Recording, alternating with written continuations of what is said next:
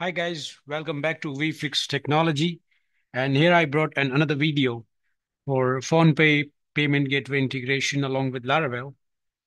In any of your Laravel application, doesn't matter, it's 10, 11, 12 or upcoming versions, it should work fine. And I will try to keep this video short and informative. I'm going to get you the source code so you can take the reference and learn. And I'll show you the demonstration how it works in this video. Matter of fact, I have written a complete blog with all the steps in the code on my website. I'm going to share the link on this video. Let's first check how it works. So I have created the local environment. Let's check it out. First of all, we should have a payment form, right? See that along with the validation. If I click on it, it has the validation accordingly. Let me use a fake filler. I'm going to put a name, email, phone number, and the amount 43 for time being.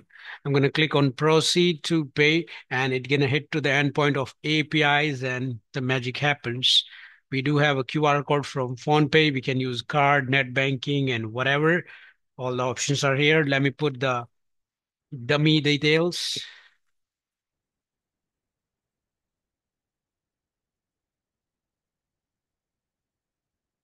And now let's go to the success page.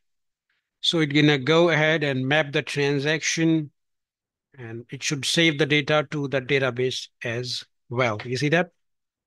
We have a success message along with the transaction ID, order ID, and the amount which has been paid. At the same time, if I refresh the page, Fritz Hoffman, that's what we have made. It has the transaction amount and the status paid, order ID, and the entire JSON request, which we have got as a success response. So let me explain you how I made it. Let's go ahead first. Let's follow the block. First of all, you're supposed to install Laravel. That's the basic requirement. I mean, if you're using 10, 11, 12, it should work fine. Since we are not using any specific package, I made a curl request. So any version of Laravel should work fine along with this. Along with the Laravel, we're gonna need the APIs. So you should have an account with PhonePe, and you should have a test environment credentials in order to test it locally, right? And the basic knowledge of Laravel, which is obvious, should have. Step one, install the Laravel, right? Go to the directory. Step two, get the keys from the PhonePe dashboard and put into the env file, right? Step three, create a migration.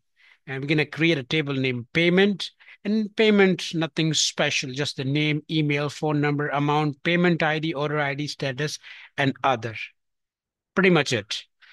Now we're going to migrate that and create a payment model. Inside the payment model, we are just going to pass two different things here. First, protected fillables. You can use, mention all the rows so it can take the mass assignment.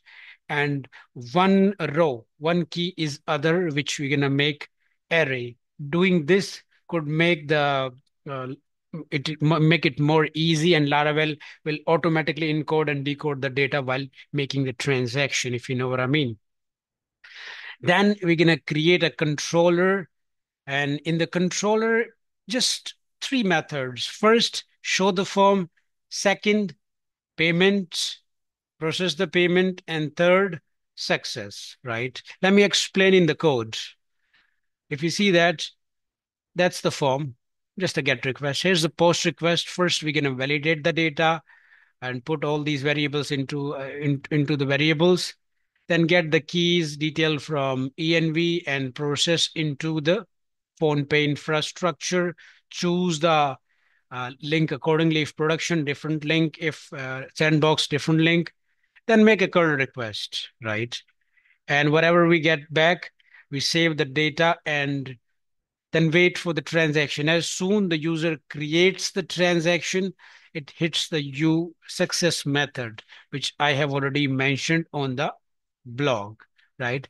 In success method, what will happen if you see here, you're gonna match that what we got, the transaction ID, and recheck the data through checksum and hash and make the response accordingly and save the data. Finally, everything is good. If everything is good, if there's an error, it's gonna shoot an error. If everything is good, it's gonna update the payment status one, which you see in my database, the payment status default zero, and default there is no payment ID. We get it after creating the payment, right? Now that is all, and it shows the thanks message. That's pretty much it. Let's do it one more time. I'm gonna make one more transaction, and I'm gonna explain along with it. Let me put my name, Arun. I'm gonna put my email ID. My phone number could be any number. Amount, let's take anything, 51.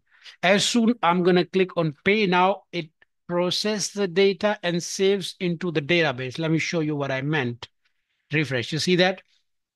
As of now, it does not have the payment ID because we're gonna get once the transaction get it done, and the status is zero because it's not paid so far.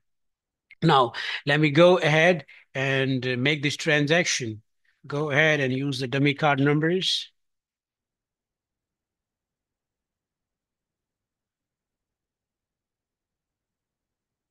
Success.